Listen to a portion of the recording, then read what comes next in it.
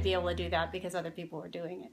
Hi, thanks so much for joining me. So what I wanted to do was just show you what's in my pantry today and talk a little bit about the migraine diet while I do that. So we're gonna go over here so you can see where my spices are.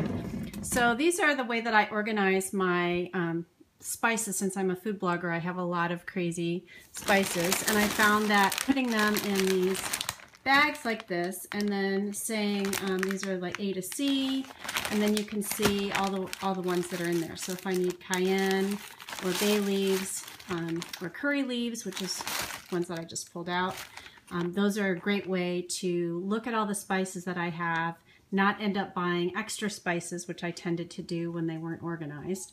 And it really helps me when I'm cooking or developing a recipe. Now I also have spices. Of course, I have lots of little jars, and I have sesame seeds over here, which these are the ones that I use pretty commonly. So one I'll just talk about briefly is dry mustard. So when I went on the migraine diet, one of the things I found is that fermented foods are not something you can use. And mustard, which I love, is one of those things that I couldn't use anymore because it's fermented and it's usually really high in sodium, which also isn't so great for the migraine diet. So what I ended up doing is getting dry mustard, which is ground mustard seeds, and then I can use it in recipes. I can add it to homemade mayo, and I can have that great mustard flavor without the fermented and potential trigger aspects of it. So that's one of my favorite spices that I use a lot. Another one I'll talk about real briefly is, and this one isn't even labeled, but it's such a favorite. This is my smoked paprika. And it's also called pimentón, and it can come from Spain, but it also is made here. The one is from Spain is really delicious.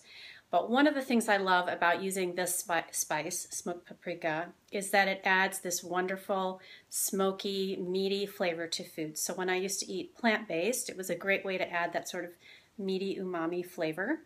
It also is fantastic in chili and added to spice rubs for meat and fish and poultry. And it just has this wonderful color as well. So if you've tried paprika and thought, what's the point? You definitely want to try smoked paprika because it's a completely different experience. So I want to thank you for joining me today. This was just a quick little test. And oh yeah, and someone says she loves it in a good mushroom soup. I seriously put this in almost everything. I will say though that in terms of the migraine diet, you do need to be careful because some people are sensitive to any kind of peppers, and they might be sensitive to dried and smoked foods.